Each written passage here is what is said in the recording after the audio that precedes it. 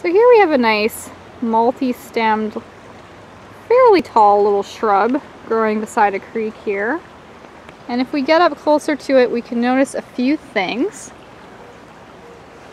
One is that it has little fruit coming, so it did flower recently. And this plant actually is one of the very first things to flower in the spring. And it's one of the very first things to leaf out too. So when you're walking around in more natural areas, very first thing in the spring, and you see some green in the understory, it could very well be this plant. Want to look at a few other features.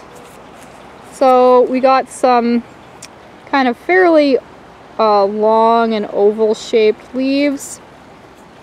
Sometimes you can, oops, get back here a little one. You can look at the very tip of it, sort of quite pointed. Sometimes the little mid-vein looks like it goes out right to the very end of the leaf.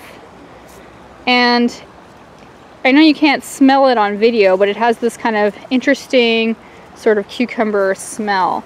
Oh, here's a fruit that's a little bit further along. So further in the season, these will turn to kind of a nice dark purpley color.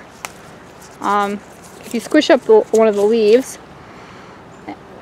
and get a nice deep breath of it, it has this sort of cucumber-like smell to it.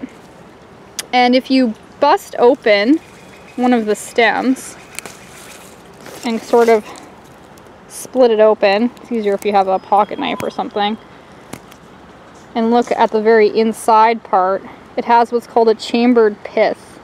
So it's got a bunch of little side walls that run through the very center of the stem, which can be another helpful identification trait.